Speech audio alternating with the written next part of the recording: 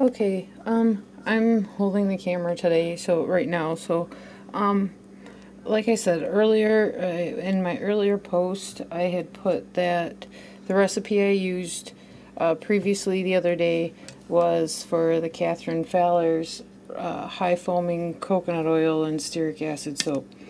Well, cream soap. This one is I went through and made up my own soap recipe for cream soap. So I took and I kind of had to tweak her recipe a little bit because it's kind of outdated. Her numbers don't actually add up to what actual SAP values are for KOH and NaOH saponifications. So what I did was, through me and my husband kind of working things out a little bit, I'm doing this soap without any stearic acid in it. I want to see how it turns out. This is just simply, and yes, I did use palm oil in it, so it's because I used what I had on hand just so that I could see what the difference was. This is coconut and palm oil and rice bran oil with castor oil. I got my vegetable glycerin in here with it, and I'm just waiting for all the oils to melt down. As you can see, they need to melt down a little bit still. So I have all the soft oils in here. I will post my recipe when I post the video, and I will show you how it all works. It's going to be a couple of days because I'm going to let this sit for a full 24 hours before I re-whip it. Or I whip it when it's cooled off and actually done cooking and everything, because I want to see the consistency of it. And I guess that's my biggest thing right now, is checking to see if we can get a nice thick consistency without the use of stearic acid in it. I wrote the formula down that we came up with. It's in our posts in our group, and I'm going to cut this right now, and I'm probably going to go ahead and show the video after I show right now I'm gonna let these melt down, and then we'll be back to mix our dual lyes and our water in with this. And then once that's done, we'll go through the cooking process, the same as always, same as the video beforehand I did. And I'm kind of anxious to see what this looks like. So bear with me, because I'm kind of going in this a little blind and going by my own formula. So we'll see how it works, and if it works, then I'll give the formula out and you guys can use it and kind of tweak it how you want to. And I'll show you how to rework them a little bit better. But right now I'm going to go in and I'm going to show you what our other soap looked like from the other day. I will see you in a few minutes. Here's my lye solution, and I'm going to add it to our melted oils now.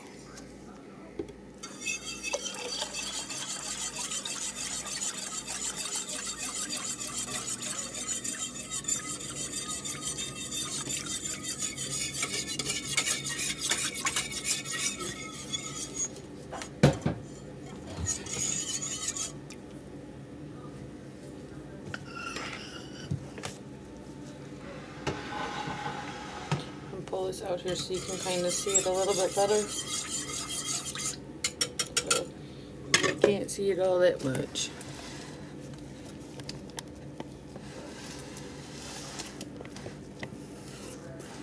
There you go. Hope you guys can see it better. Alright, this is my oils, lye, and the water solution with vegetable glycerin and everything else in it. So alright, it's going to get loud.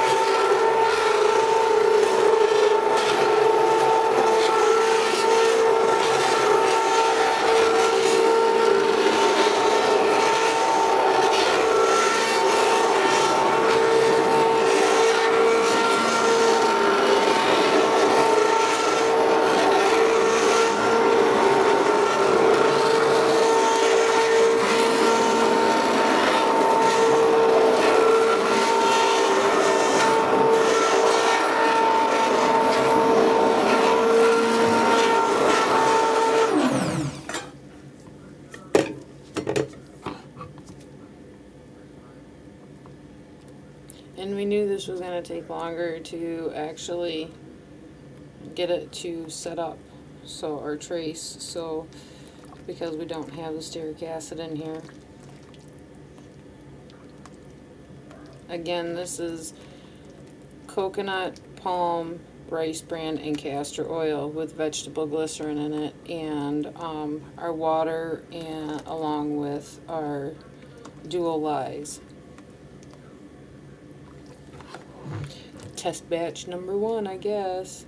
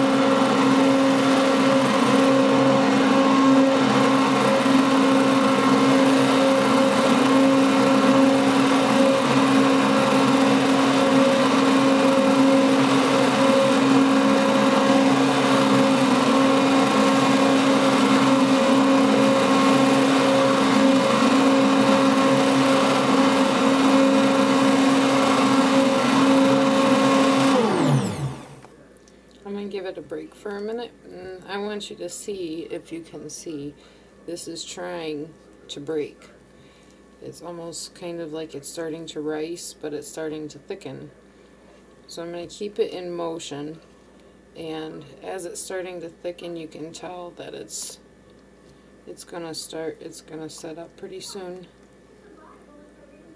But then again, I've been wrong.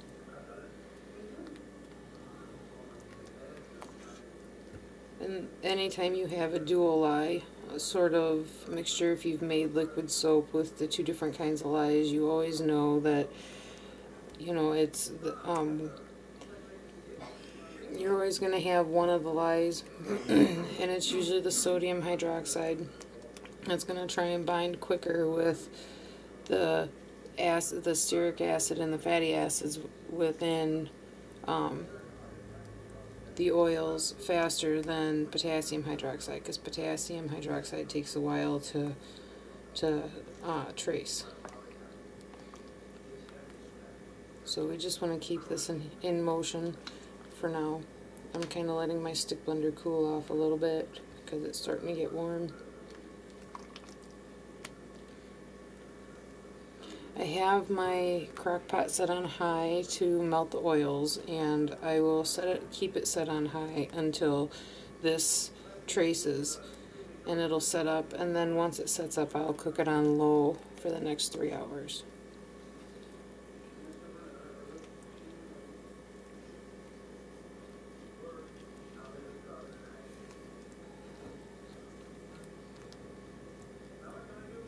Kind of excited about this one. I'm excited to see what it's gonna turn out to be. Now this recipe, we figured out what our water amount should be. I felt that it might be just a little bit too much, so I discounted it, and I reserved the remaining amount of water at the end for after it's done cooking and once it's relaxed, because we might want to add water at that point when we whip it. So that's kind of why I did that. And until I know exactly whether it's going to take that full amount of that water, I'm not going to add it in right now. So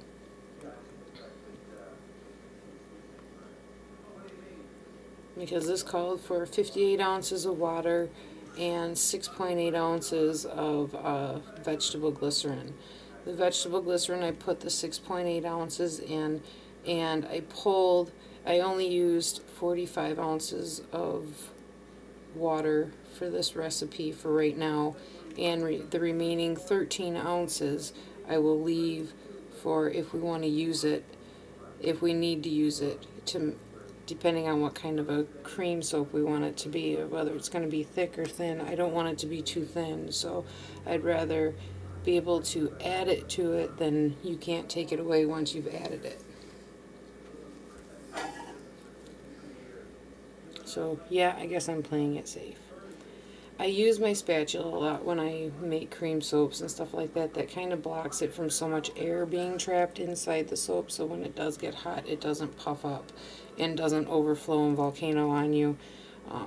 That way, I'm always trying to keep it in motion so that it does start to trace. So like now, burp it, and now I'm going to go ahead and use the mixer again.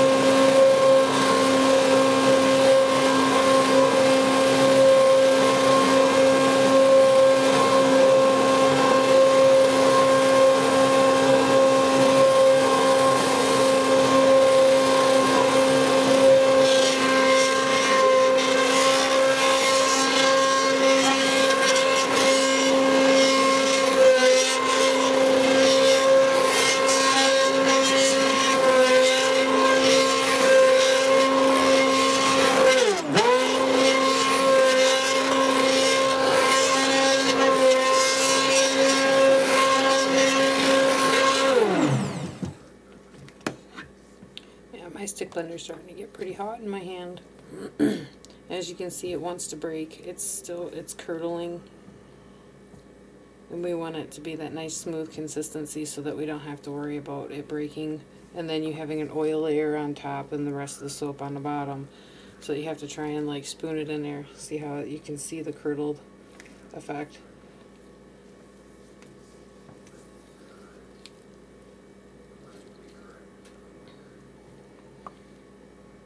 Trying to get a lot of the air bubbles out again. And it's starting to, see, now it's starting to smooth out. It's not curdling anymore.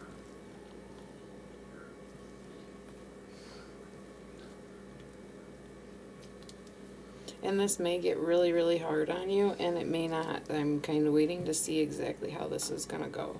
Because right now it looks like it's starting to get a uniform, creamier texture. And you can see it on the spoon now. You can see it on here now. And that's what we're kind of looking for.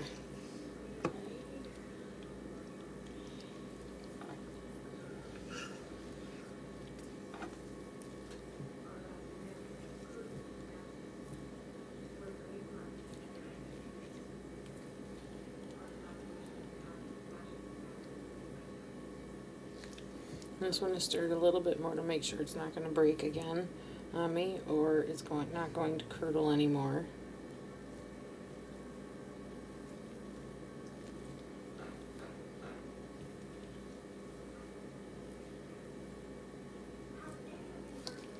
I know some people say they like to stick blend, stick blend, stick blend. I like to be careful with it because I know sometimes this stuff can get really, you get air trapped in it, and then it reaches a temperature, and then it's like it boils, and then it boils out of the pot and all over the place. I have ran to the sink holding this, burning my hands and arms with 200-degree liquid soap before. Believe me, it's not fun. So I try and do it a little bit more patiently and carefully. And it might sound odd, but I kind of like the process. It's kind of almost soothing.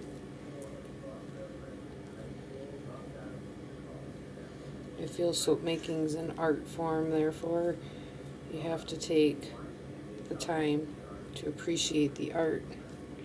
And sometimes it takes just standing here and kind of stirring it around and watching it transform in front of your face.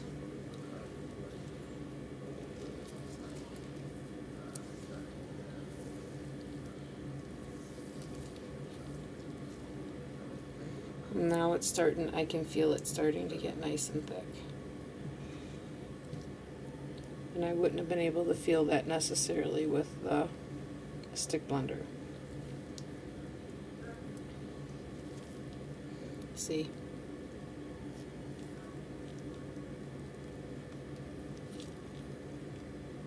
It's starting to thicken up a little bit.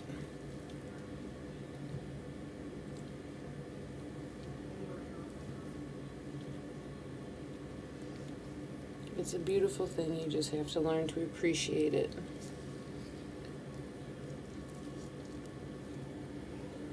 And this is another reason why cream soaps do cost a lot more than regular soap, because it's an art form. It's its own unique experience. It's something that not everybody does. If you don't want to put the time and energy into it, then the patience, or if you can't appreciate it for what it is, if you're just somebody that wants to hurry up and get something done and be done with it, and then it's out the door because you want to make money off of it, this is not the type of soap you want to make.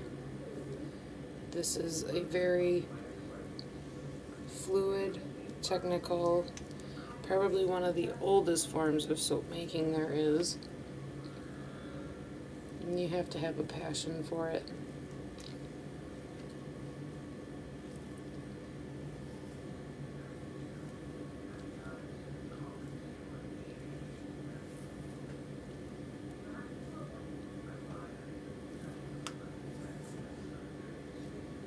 And when I've mixed my lye water into my soaps, what I do is I get my oils up to temperature so that they're completely melted.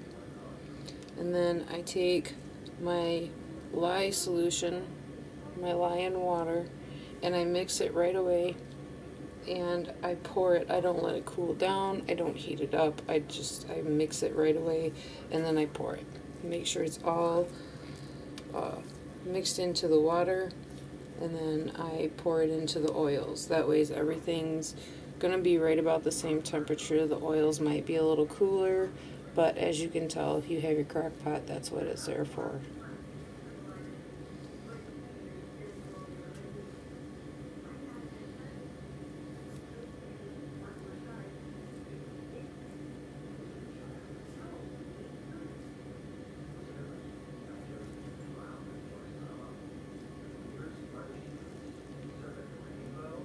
See how thick that's gotten so far? So I'm gonna let this cook for a little bit, and when we come back to check it, and like this, because it hasn't completely, I'm gonna give it about 10 or 15 minutes, and then I'm gonna come back and check it, and I'll record it when I do, because I'm sure it'll be a little bit different then. It'll be different looking. It'll probably be more solid. So I will see you guys in a few. Okay, it's been about 10-15 minutes, and I have come back to give it a stir, and it's still fluid, but at the same time it's still thick, and that's because it's on high heat. So I'm turning it down to warm, and I'm gonna let it cook for the next 3 hours on warm, because the dual lyes, actually, I hate to say it, but they like the heat, but not it getting really hot. So it's really hot right now, so it's gonna cool down a little bit, and it's gonna continue to cook for the next 3 hours.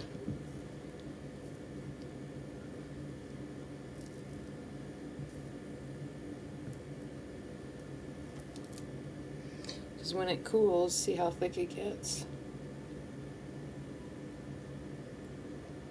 So I'm thinking we found our glitch in our formula,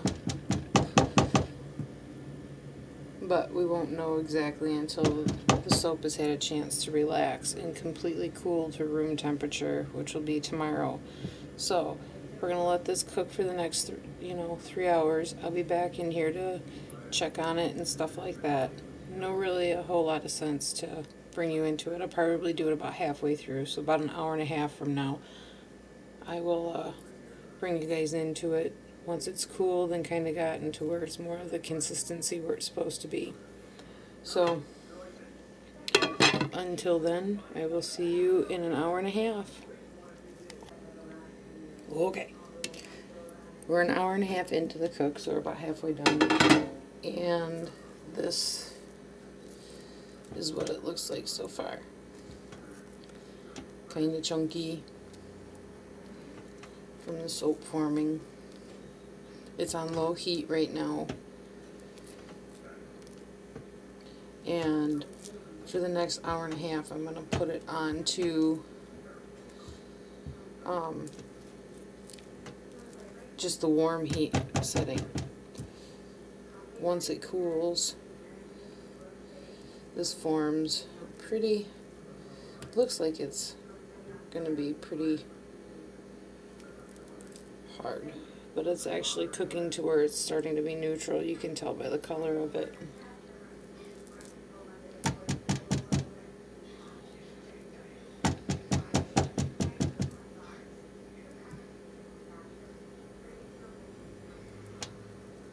So, see how it's starting to get more solid as it cools off.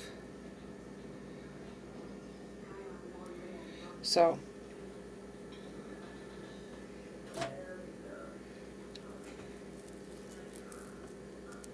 this is it at an hour and a half into it.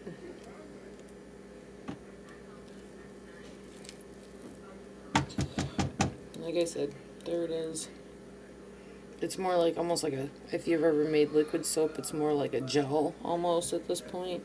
Like a really thick gel type paste. Which is how I'm used to it being.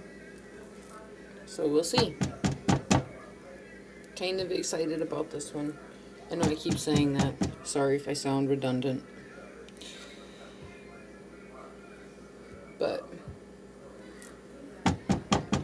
okie doke. We're going to turn our heat down to warm, and we're going to let it cook for the next hour and a half. And yeah, that gets kind of pasty. It doesn't, yeah. So we'll have to wait and see what it's like once it completely cools, and see if it's whippable and how it's going to end up being after it's had a chance to relax. So, alrighty guys, I'll see you in about an hour and a half to show you what it looks like right before we shut it off, and then tomorrow we'll give it a chance to completely relax, and then we'll go ahead and whip it. Okay, I'm going to shut this off now and start the cooling down process for tomorrow with it, and it's very solid. That's not water, that is soap. Where it's warmer on the bottom, it's still, you know, liquefied. But along where it's cooled off quite a bit, it's not, it's still pretty solid.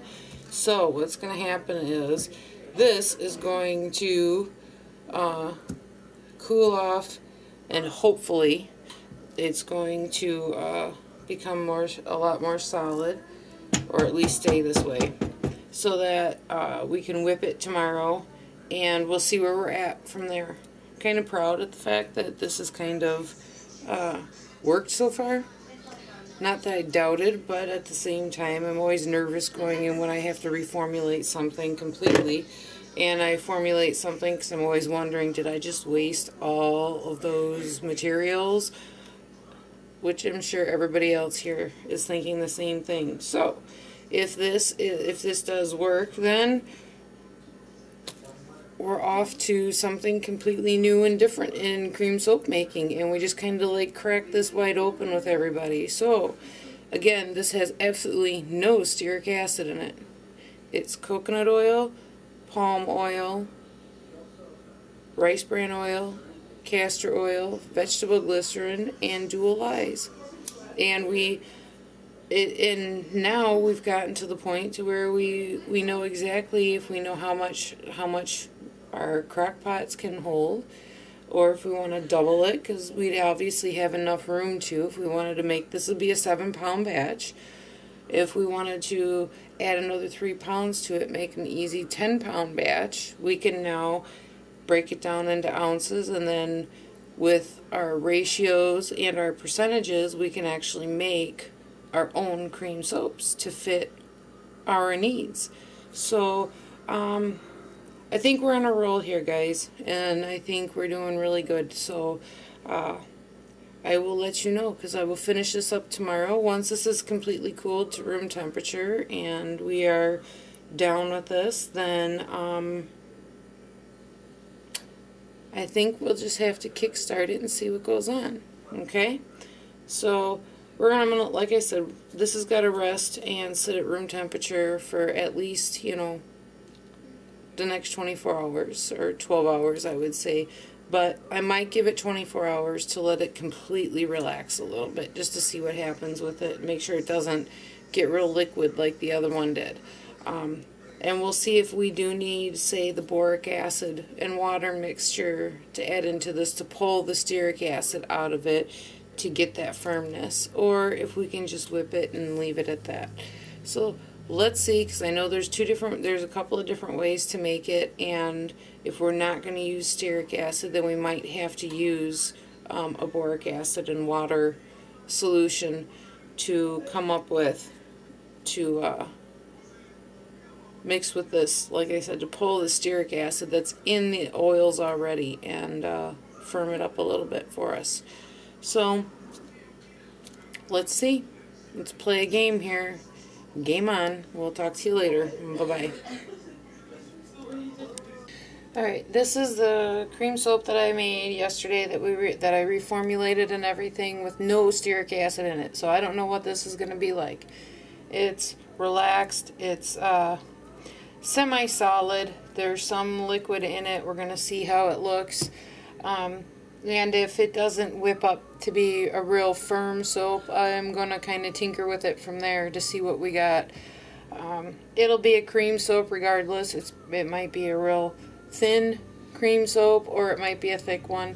I'm actually looking into a few ways to pull the stearic acid out of the actual soap, but we'll see how it works. So it's going to get noisy here for a few minutes because I'm going to use my mixer, and we'll see how it goes. So this is our soap test, no stearic acid soap, and we're going to start whipping it.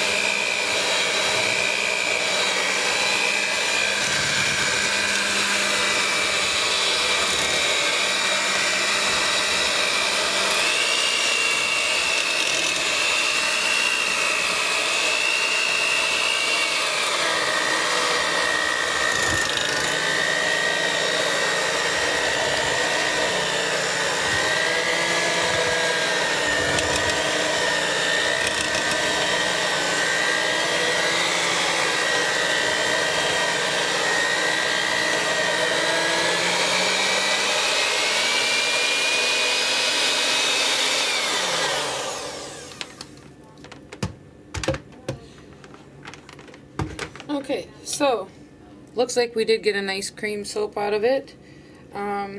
Whether this completely flattens, I'm going to wait another 24 to 72 hours to see how this turns out. But it looks like, yes, you can make cream soap without stearic acid in it. This is, like I said, I'll put the formula up that I used for this batch.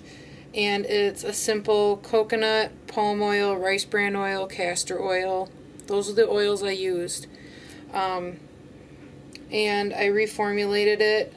This makes a 7-pound batch. It's 112, 114 ounces. I like a thicker cream soap, and so far this seems to give almost like I want to say like a smooth body butter feel, or look to it, I should say. Now I'm going to get one of the spoons here, and I'm going to kind of see how it, oh, that's nice.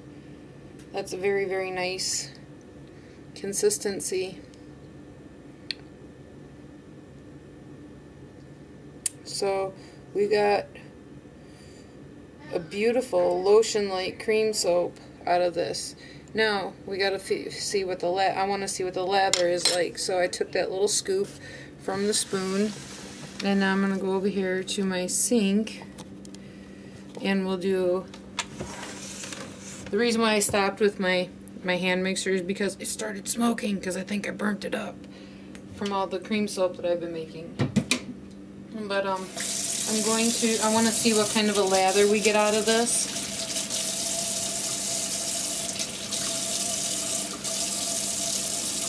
It's beautiful. It's like a nice creamy, smooth, very, very smooth. I want to say it feels like a lotion almost.